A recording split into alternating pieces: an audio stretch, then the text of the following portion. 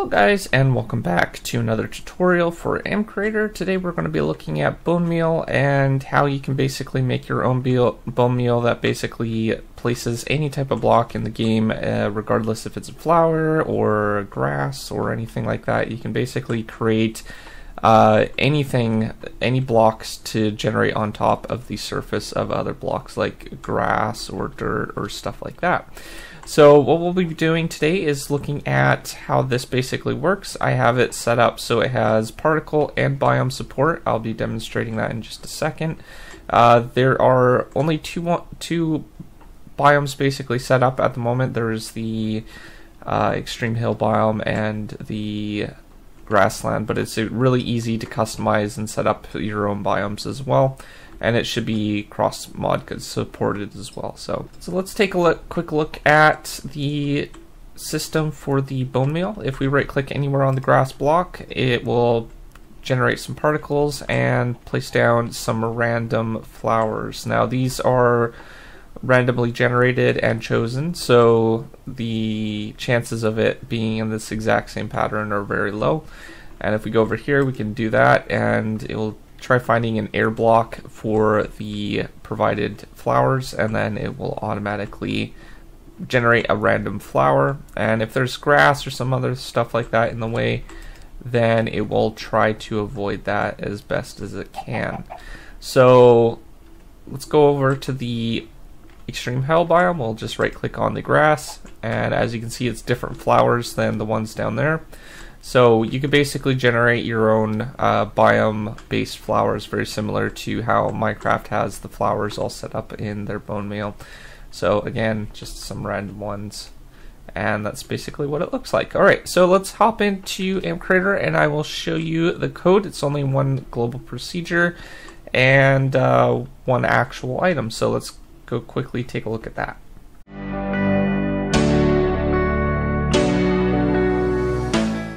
So for resources, you're going to want one item texture, and I've just got a basic bone meal shape, and then I've retextured it to make it my own. And then what I've done is I've created a basic item, and I've used that item texture, and then under properties I have it set up to go to 64. I've just basically given it a GUI name and left all the rest of the settings as default. Doesn't have an inventory, and it doesn't need a trigger at all.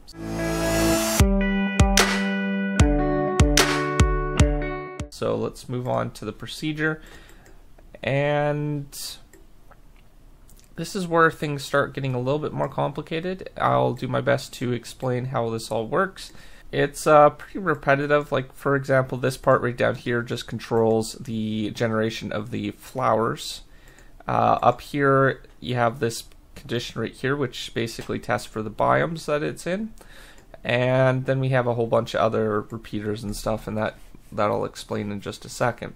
So what are we first doing? We're actually testing if the player has in their main hand, so their main hand of the provided player, the bone meal item.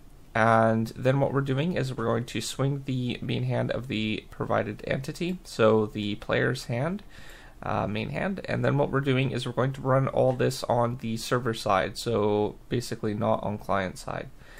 After which we're going to set a couple local variables. So over here we have a few different types of variables going on. I'll explain them as we come up and see them.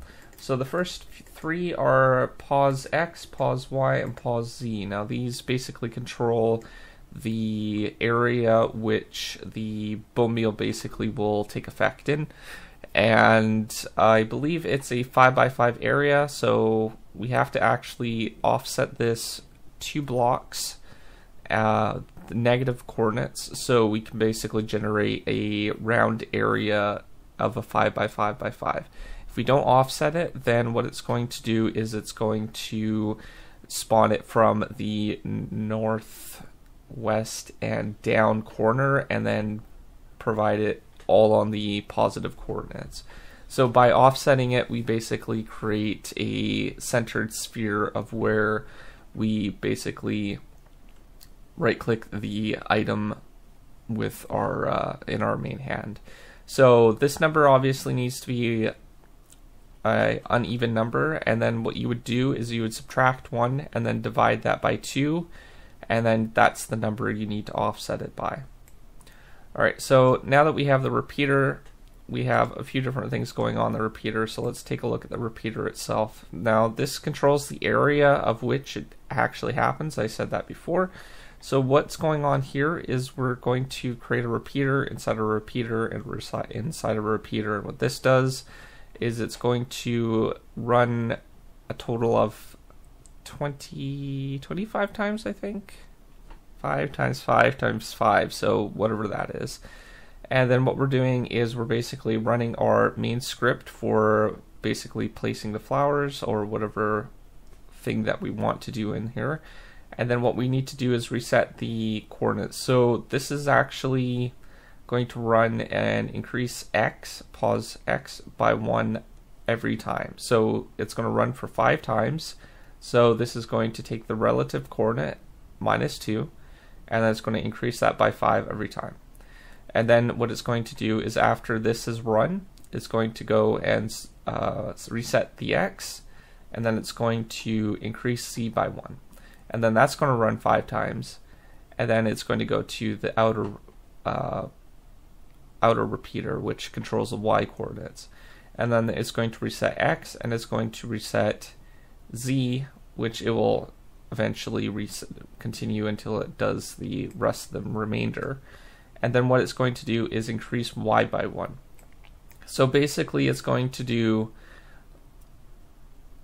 y, this, and this, and then it's going to go back here, and this is going to run 5 times, and then it's going to go and set this number to 2, and it's going to go 1, 2, 1, 2, 1, 2, 1, 2, 1, 2, and then it's going to go 1, and then it's going to just keep doing that until it has enough chances to find the block underneath.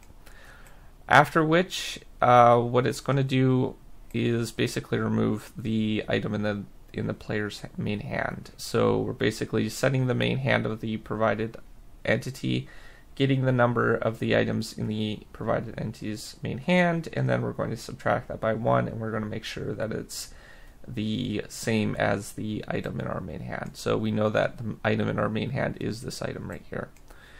So outside of that, we just have the code to cover. I'll minimize some of this so it's a little bit easier to understand.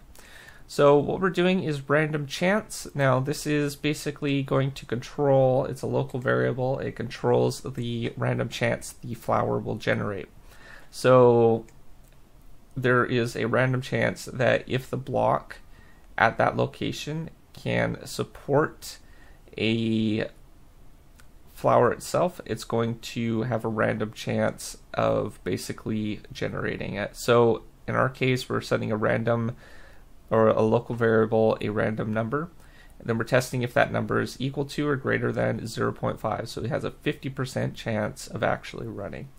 After which we're testing for the block above, so the current block where we're actually basically generating the block, so the current block location, if it's air or cave air. Those are the two types of air that we need to test for.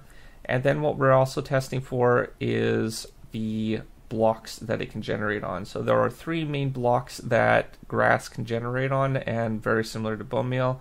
It can generate on grass, it can generate on dirt 0, which is your basic dirt, and then it can also generate on pozzle.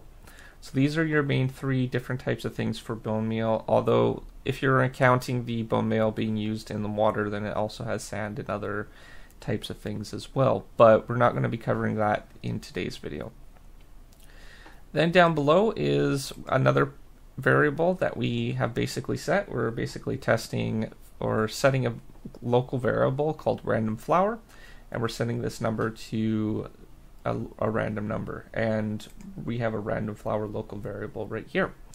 So what we have in that box controls our basic properties for our biomes. So these are our biomes. If you want to add a new biome, then you just go click on the gear icon, go else if, and then you drag that over here, and then you basically set up your biomes in this area. You need to use an OR statement in order to test for multiple biomes. So that's basically how that's all set up. And if you want to remove it, you just remove that and pop it back down like that, and that's basically how you can shorten the code. So basically what we're doing here is we're testing for two types of vanilla biomes.